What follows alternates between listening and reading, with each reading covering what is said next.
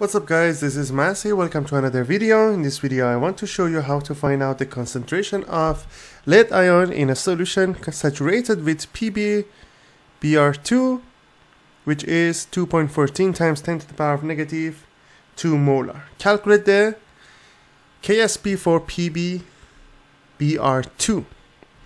So what we need to do here, we have this salt PbBr2. When it dissolves, it's going to produce Pb2 plus 2Br minus, both in aqueous phase.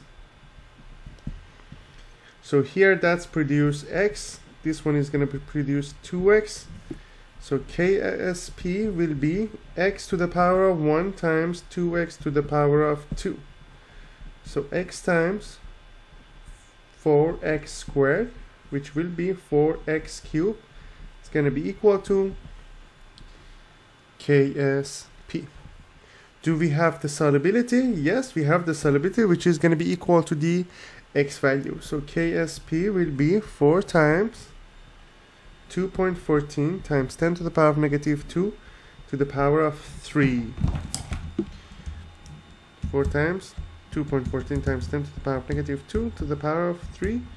That's going to make it as 3.92 times 10 to the power of negative 5, which is the value of KSP. I hope you enjoyed this video. Please leave me a comment if you have any question.